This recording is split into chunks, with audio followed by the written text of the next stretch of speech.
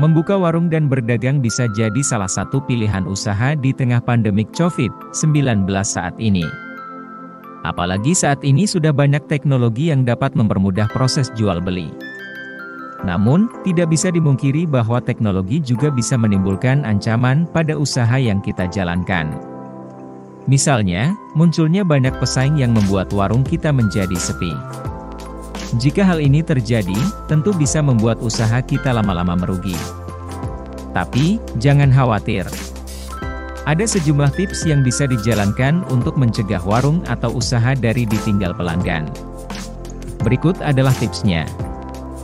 Persiapan modal.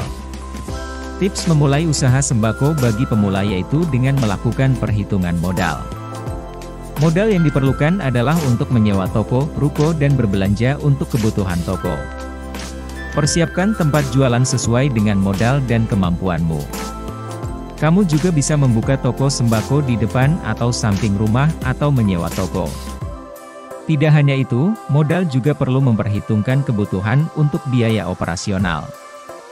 Siapakah yang tidak suka dengan barang berharga murah dan banyak promo? Hampir semua orang pasti menginginkannya walaupun hanya berbeda Rp100. Jadi tidak heran strategi promosi menjadi senjata selanjutnya untuk mendapatkan omset yang besar. Namun, dalam melakukan strategi promosi, sedulur harus bisa menentukan waktu yang tepat. Hal ini karena ada momen-momen di mana masyarakat akan lebih banyak berbelanja kebutuhan bulanan dibanding hari biasanya. Misal, saat Lebaran biasanya toko-toko akan menjual barang kebutuhan pokok dengan harga yang lebih mahal.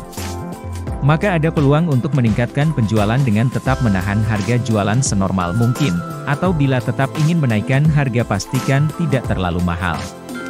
Selain strategi promosi dari harga, sedulur juga bisa menggunakan strategi promosi bonus kepada pelanggan.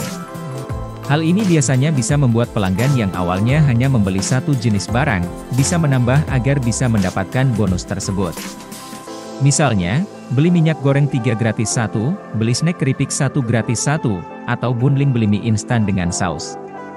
Cara ini ternyata cukup efektif karena mempengaruhi psikologis pelanggan yang menilai membeli barang tersebut secara sekaligus terlihat lebih murah. Cara ini menjadi strategi pemasaran toko kelontong paling ampuh. Dalam melaksanakan strategi promosi ini coba lakukan dalam beberapa kuartal penjualan. Atau untuk barang-barang yang bisa habis dalam sehari, bisa memberikan promosi secara 2 minggu sekali. Secara tidak langsung cara promosi seperti ini juga menjadi iklan warung sembako secara gratis kepada masyarakat karena tokomu akan banyak dibicarakan. Kualitas pelayanan menjadi ujung tombak dari setiap bisnis perdagangan. Orang akan lebih senang berkunjung ke toko yang harga jualnya lebih tinggi namun pelayanannya ramah. Jadi, harga murah saja tidak cukup untuk menarik perhatian pelanggan. Jika Anda bisa memberikan harga yang lebih rendah serta pelayanan yang baik, mengapa tak lakukan keduanya? Jangan lupa tersenyum kepada pelanggan yang mampir ke toko Anda. Usahakan untuk selalu berterima kasih atas kunjungan pelanggan tersebut. Dengan cara ini, konsumen pun tidak enggan untuk bersikap baik kepada Anda.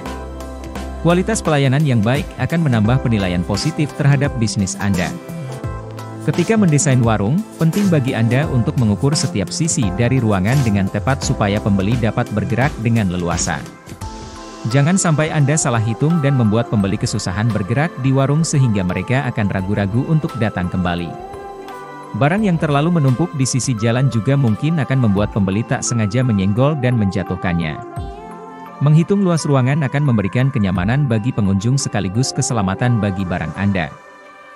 Usaha riil dalam berdagang dengan teknik seperti di atas sangat penting untuk dilakukan.